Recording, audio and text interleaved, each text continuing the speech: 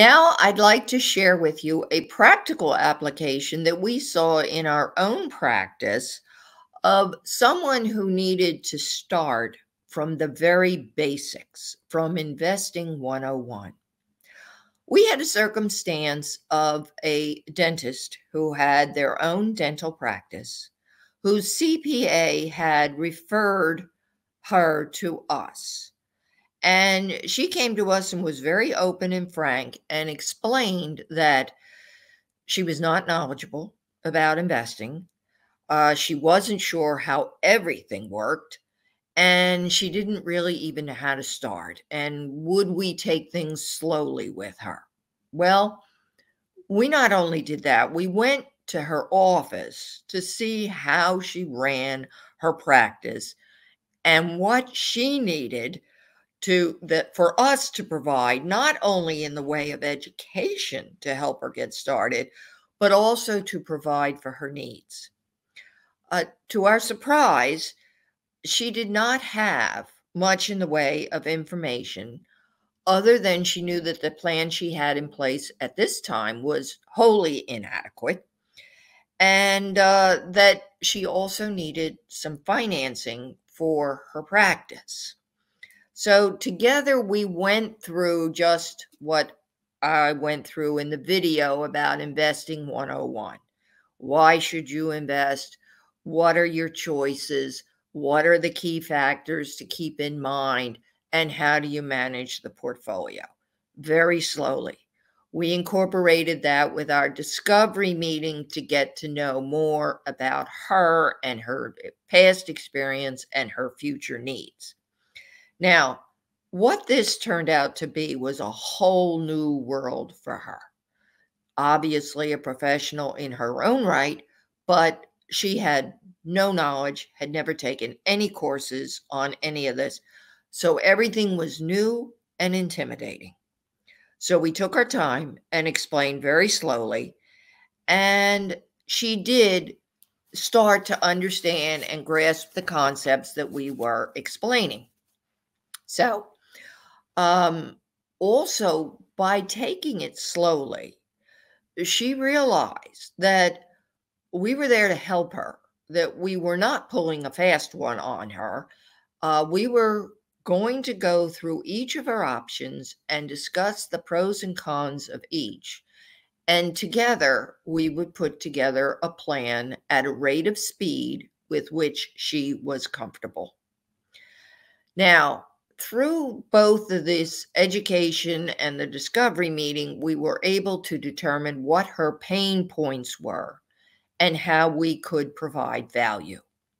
I mentioned that she needed more funding for her practice, and we were able to put her in touch with a business banker that could talk to her about getting a business loan, also about setting up a corporate checking account and being able to make payroll and take in credit cards for payments for her dental practice and everything to do with business banking. We also talked to her about how she might not be ready right now to set up a 401k plan, but she did have an IRA from her prior investment experience. And that while she was building her practice, it would be very important for her to keep up with that IRA and to max it out and make sure that she made contributions every year. Then when we could, or when she was able to set up either a SEP, a simplified employer pension plan, or go for the full-blown 401k that would benefit her employees, we would move in that direction as well. But we wanted to take this slowly because she had quite a learning curve ahead of her. Now, she loved this idea, and she was very curious about how to manage the funds once she started piling them into the IRA account.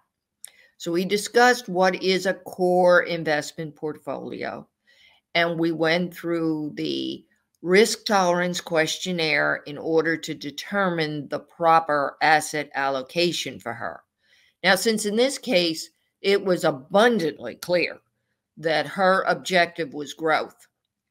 She felt behind the eight ball. She needed to catch up. She wanted her investments to grow faster than the rate of inflation. We showed her a growth-oriented or moderately aggressive-oriented, depending upon which word you use, strategy that used mutual funds that had an audited track record. And she was absolutely thrilled.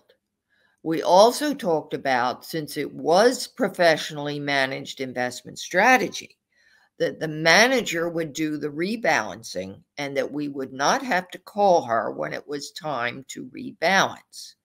Well, she was equally pleased with that because she had a practice to run and she did not want a lot of phone calls just to say, yes, go ahead and do that.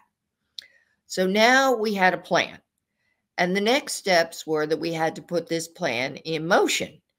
And most importantly, the client understood that they had an advisor who was going to guide them through whatever market conditions would come her way. The bottom line is clients can be the most sophisticated individuals in their own right, but without proper guidance, they can very easily indeed build a very poor plan. And even with just the investment basics, which we've been talking about throughout this video, their odds of navigating to a successful retirement become a lot more likely and a lot easier. So thank you for watching our video here today. I would encourage you to take a look at our website, which is located here at the bottom, investmentquestions.wordpress.com, where you can pick up on our videos and watch the videos. And you can also read the bios of each of the professionals who appear on our show.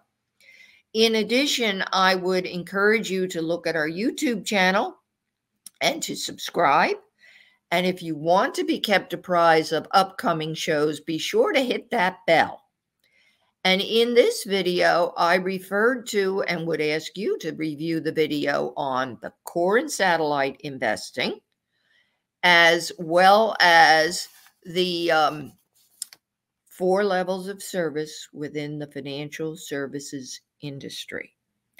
Because what we talked about today was on the 3rd and 4th level. They're a little bit on the automated advice, but not much because you're left to your own devices, and it's not there at all in do-it-yourself. So for those of you who are thinking seriously about getting serious about investing, those are 2 videos that are very much worth your while. Thank you for joining us here on Investment Questions. Be sure to subscribe. Be sure to tell your friends to subscribe. And remember, here at Investment Questions, we discuss the things that you need to know in order to grow, protect, and ultimately distribute your net worth. Thank you. Join us again.